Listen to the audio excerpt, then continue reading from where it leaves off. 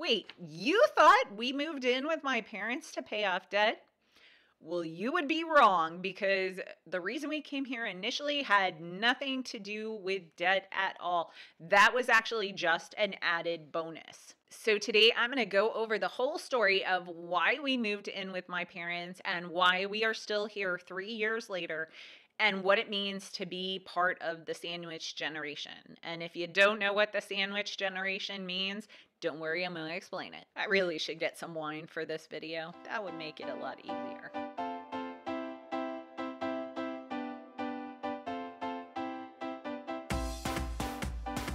Hey guys, it's Wendy, Valencia. My husband Mauricio and I and our daughter, our 7-year-old, have been living at my parents' house for the last 3 years. And on a recent video, she's on top, whose channel I love. I'm going to link them down in the description box.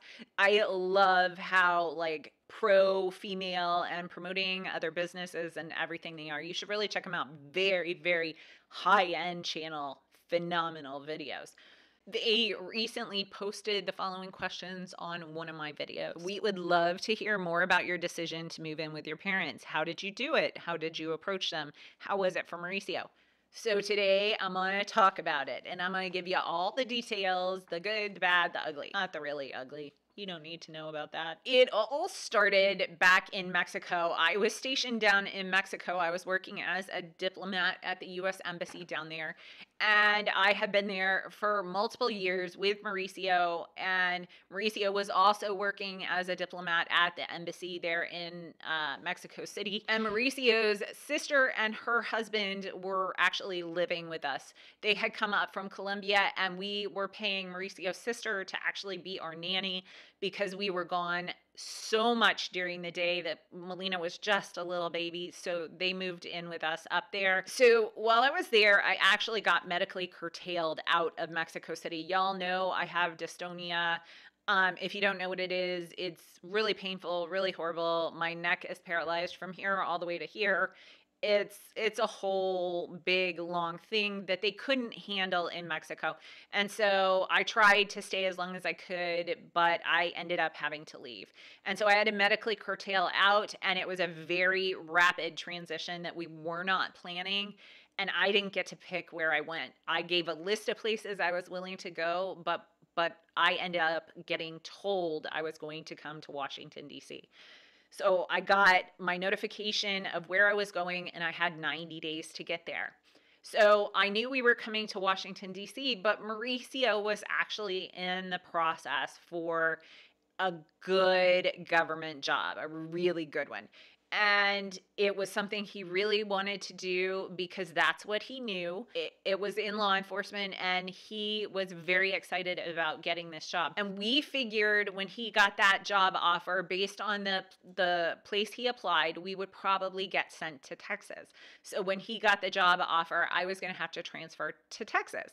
So I told my parents, hey, we're coming up to DC. I don't expect us to be there more than 5 or 6 months. Can we stay at your house for a little while until we figure out what's happening? And then, if we have to move to Texas, then we will move and just go straight from your house down to Texas. And they were totally okay with that. My parents are always very amazingly accommodating and helpful because, I got my generosity from somewhere. It is definitely from my parents. My parents are the most generous people in the world. So my parents were actually ecstatic that we were coming because we had been living in Mexico. They hadn't gotten to see Melina very much. We left the United States when Melina was 2 months old. And so they had hardly seen Melina over the next 4 years. And so they were super, super excited that they were going to see Melina every day for multiple months. So yeah, they were very happy, and they were super happy to even get to know Mauricio better, because truthfully, my parents like Mauricio better than they like me. I know it. I'm okay with it. I've come to accept it over the years.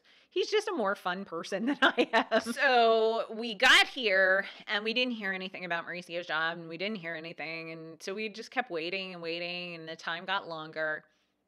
And eventually he got notified that he was no longer in the process. And it was truly heartbreaking. I actually did a video right after we discovered, it was life changing for Mauricio.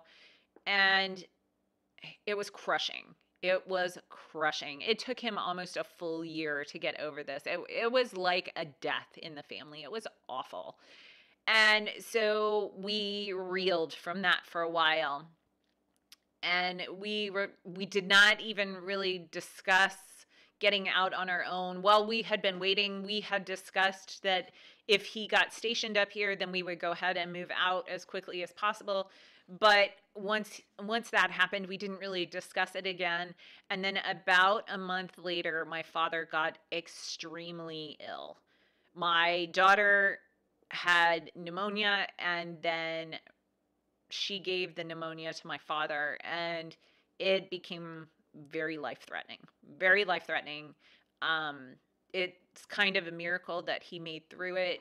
It was really rough for a long time. And so when Mauricio and I had recovered from the loss of the job, we were then taking care of my father and helping my mother take care of my father. And my mother was gradually starting to decline physically, and so she couldn't help as much.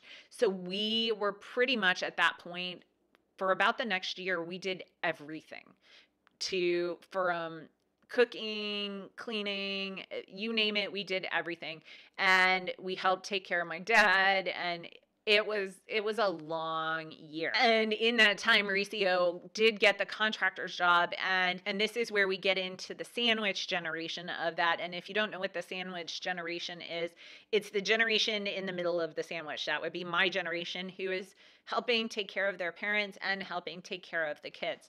So my parents aren't so bad off that they can't do anything. They certainly are mobile and independent and everything, but they need help. They need assistance. Once my dad was back on his feet, my mother's, her health started to decline. And I don't want to go into too much detail about my mom and my dad because it really isn't my story to tell. It's their story. And they've made it very clear they don't want to be on my channel. They don't mind me doing it, but it's their lives, and so I am not going to really discuss it in much more than these very vague terms. So after all of this, we realized that we could not leave until their physical situation improved. So we waited, and after a time, my parents came to the conclusion that they did need to move into a multi-level retirement facility. And a multi-level retirement facility is one that has everything from independent living all the way up to full nursing care. And oh my goodness, when we went and started visiting these places, some of these places are amazing. Like, I told my mom to forget it. I wanted to move in because they have like 5-star dining, beautiful apartments, luxury apartments, swimming pools, the whole gamut. Things to do. One place even had like a wine and cheese happy hour every evening at 5. I was like, how do I get on board with this? But these places have a significant financial impact. They require a huge amount of money up front. And additionally, they have a monthly payment. And the monthly payment gets higher and higher depending on the level of care you need. And I know many of you are going to ask, why can't they stay in this house and we stay here and take care of them? And that is an option, but there are stairs in this house. And based on current situations, stairs are difficult. So years ago, we actually told my parents that we wanted to buy their house if they ever considered selling it because we love this neighborhood. The school district is phenomenal, and it's just a fantastic area. But the houses are crazy expensive, and this neighborhood is like the cheapest of all the area. So this neighborhood's the only one we could really afford, and it is next to impossible to get into this neighborhood. So they told us that they would either rent us or we would buy their house from them. And right now we legitimately don't know which direction that's going to go because a lot of it is going to depend on how much they need to put down in the place that they're moving. And they won't know that until the floor plan becomes available because there's all different levels of floor plans and the price ranges like hundreds and hundreds of thousands of dollars. So for the the payment down. So if they get one particular, they might be able to do it without selling the house. If they pick another one, they might need to sell the house. So we don't know if we're going to be buying or renting their house. We've agreed that we're going to go ahead and stay to help out for as long as they need us until they get into this facility that they've chosen to go to. So what does that mean for us financially? Well, first, we're still going to pay off the visa and the car next. Absolutely.